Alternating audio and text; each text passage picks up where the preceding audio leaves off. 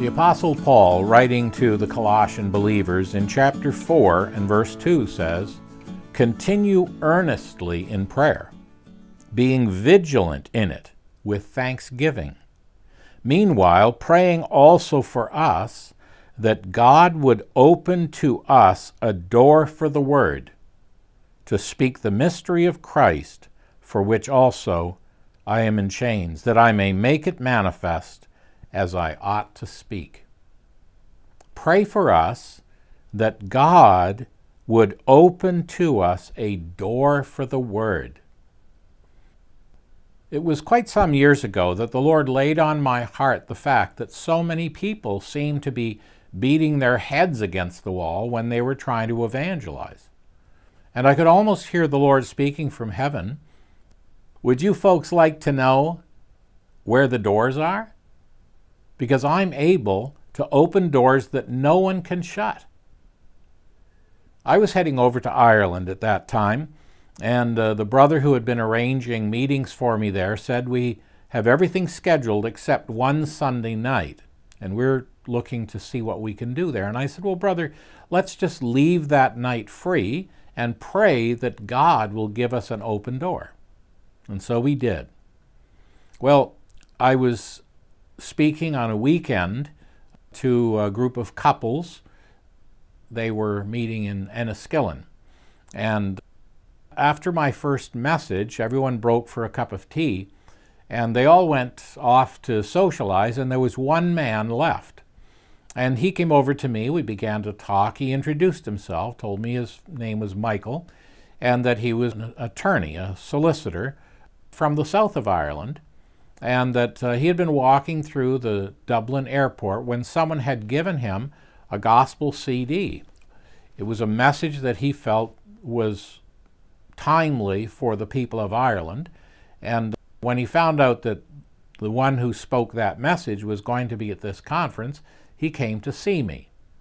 And he said, "I would like you to come to my home, and I will fill my home with my friends, and you can tell them what they need to hear."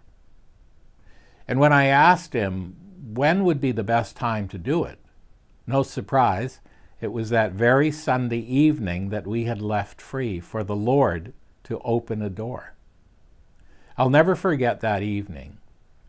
We arrived and they had a lovely meal for me. And then he asked me if I would like to go and sit in a side room to prepare my thoughts while they cleaned up the dishes.